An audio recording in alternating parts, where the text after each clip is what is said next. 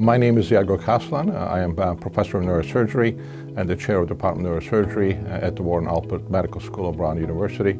I also serve as neurosurgeon-in-chief at Lifespan, including the Rhode Island Hospital and Miriam Hospital.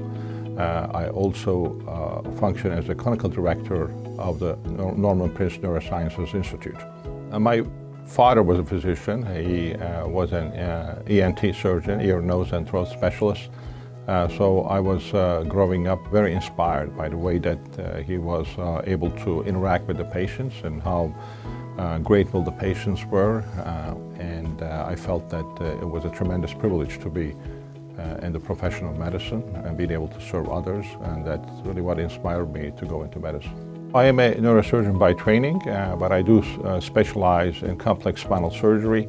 I do treat the whole spectrum of spinal disorders from more common conditions such as disc herniations or nerve root compression related to bone spurs and other conditions. I view the situation with the patient that we are a partner in this problem, and every single one of the member of the team makes a difference.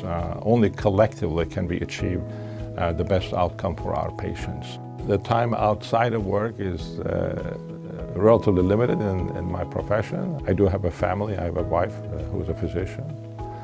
We have 2 children who are in college now. I would say that the most rewarding part of my profession is really to be able to see a patient after a very complex surgical procedure, after a very high-risk operation, walk into my office smiling and thanking me or thanking our staff for the care they received.